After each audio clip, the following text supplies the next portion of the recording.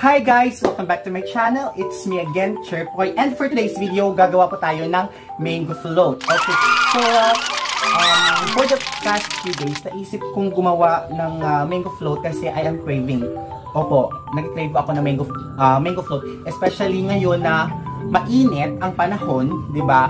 So, alam naman natin kapag mainit, parang naghahanap tayo ng something cold, something sweet na kakainin para refresh yung ating feelings, di ba? Feeling. Yes, feeling, not feelings. Feeling lang. Okay. So ngayon, papakita ko sa inyo kung paano ako gagawa ng sarili kong mango float. Okay. So we have here the ingredients. Una, syempre, kapag mango float, hindi dapat mawawala yung mangga. So, I have here 4, 5 mangga. So, ito yung gagamitin natin. And this mangga po is nanggaling pa po to sa Guimaras. Yes po, sa Guimaras po. And it smells, amoy pa lang, masarap na. Okay, and also, we have the grahams. Alam naman natin kapag mango float, dapat hindi mawawala yung grahams. So, ito yung grahams. I have here 3 packs of grahams. At it's sad to say na wala akong crushed grahams. So, mamaya, we will have, or I'm going to crack this one. I mean, crush this one. Yes, I'm going to crush this one para magkaroon tayo ng crushed grahams. And also, we have 2 cans of condensed milk. This one is all-purpose cream and yes, all-purpose cream and also ibap. Yes. Kasi ito pong mango float na to, this is my own recipe. Yes. This is my own style, this is my own recipe of mango float. So, una-unang gawin natin is gagawa tayo ng mixture ng ating gatas. So what I am doing for the mixture is I am combining this condensed milk, this evaporated milk, and the Alaska all-purpose cream. Also, kung nakikita ninyo, meron tayong blender dito. So I'm going to use this blender to blend the mangoes. Yan. Kasi mas gusto ko yung na-blend yung mango kaysa sa hiniwa-hiwa ito tsaka nilagay sa mango float. Okay, so now what I'm going to do is to cut the mangoes para ma-blend natin. Alangan naman, ilalagay natin ito ng buo, so masisira yung blender, diba? So be careful in slicing the mangoes. So, hindi na po natin gagamitin ang buto nito. So, papakain na lang natin ito mamaya sa mga tao sa bahay. So, lalagay na lang natin. Let's set aside the buto and make sure na maganda yung ating pagkahiwa ng mangga.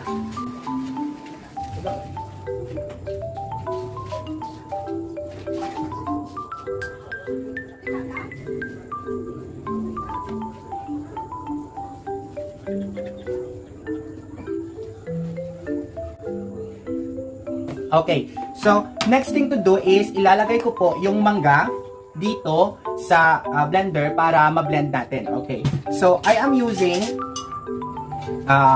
kutsara para sa pagkuha ng ating laman ng mangga.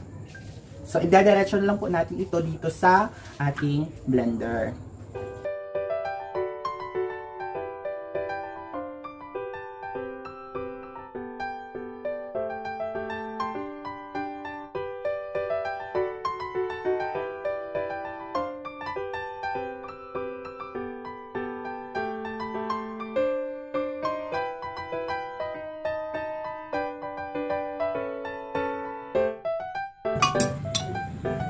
Okay, so I am setting aside these 2 slices of mango para mamaya po sa ating toppings. Okay, before I going to blend this one, mag-wash po muna ako ng kamay kasi feeling ko medyo malagkit yung kamay ko dahil sa juice ng ating mangoes. A few moments later. So, nakahugas na po ako ng aking kamay at lahat-lahat na nakapunas na po ako. And next what we're going to do is I'm going to place this one dito. Perfect. And we're going to blend this mangoes. Okay, nasa ano ba ito? Tatakpan natin and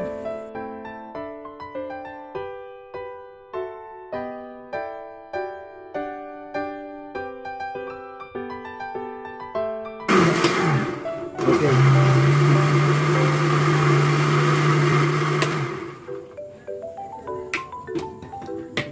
Okay, so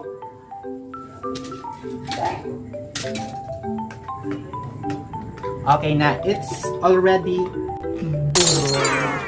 durog. Hindi naman durog. Okay, so next, meron akong bowl dito. Ilalagay natin dito yung mangga. Ang daming mangga. Oh. Sarap. Amoy pa lang. Sarap na. Okay, next what I'm going to do is to open the cans. Mag-ingat lang po sa paggamit ng knife.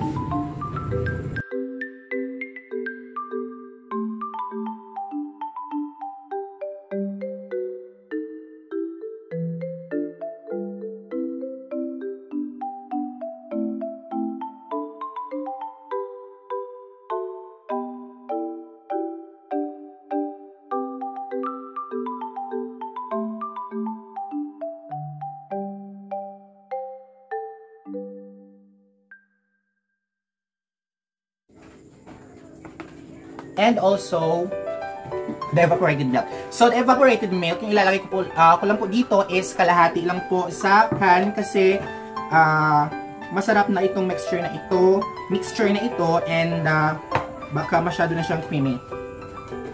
I mean, milky. So, kalahati lang.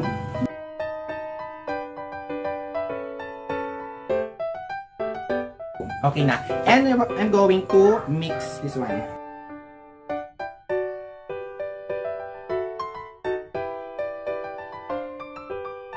Okay, so let me taste the mixture kung masarap ba o hindi. Pero syempre masarap.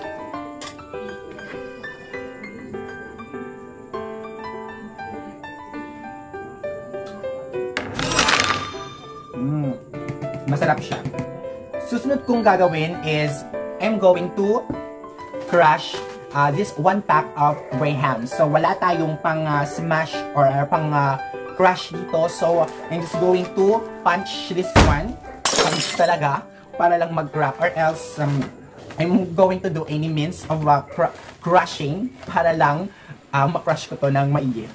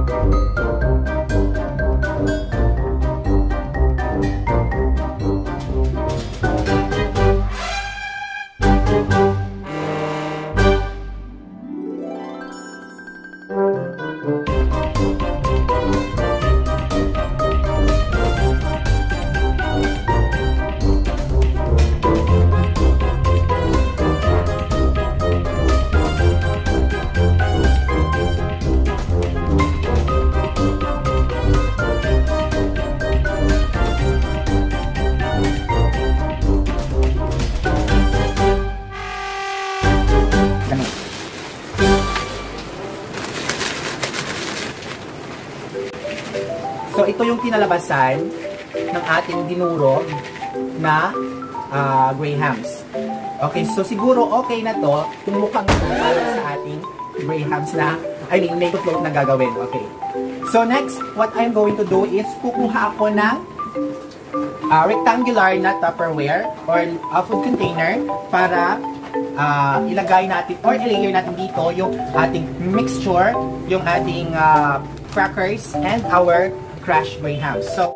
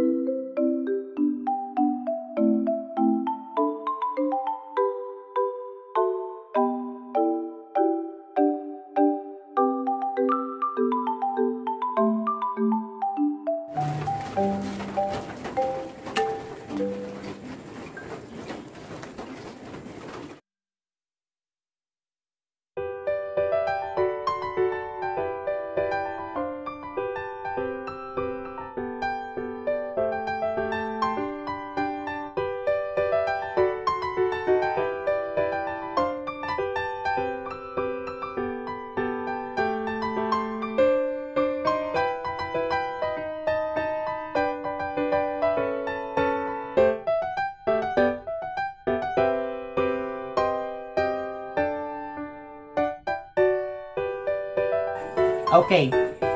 And that's it, guys. Tapos na po yung ating graham. Ayan. So, what I'm going to do next is, I'm going to put this one in the refrigerator. And tomorrow morning, let us see kung ano ba yung lasa ng ating ginawang grahams.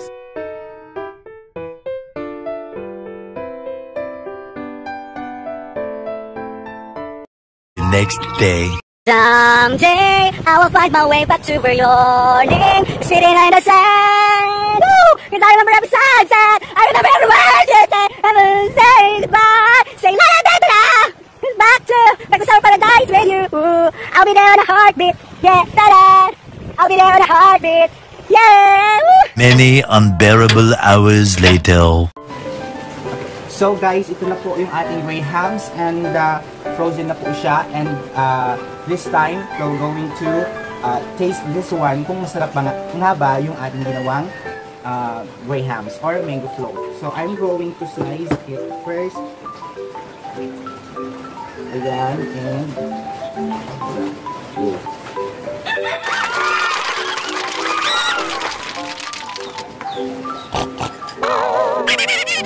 also, meron pa ako dito natirang mixture kahapon. So, I'm just going to put it.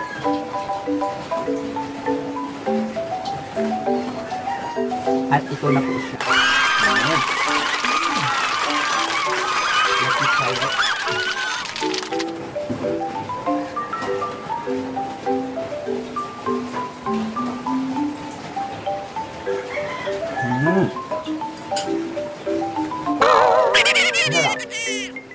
Ang sarap niya.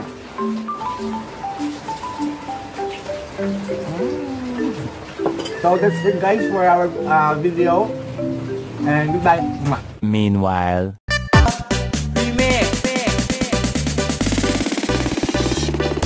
You know I'm gonna get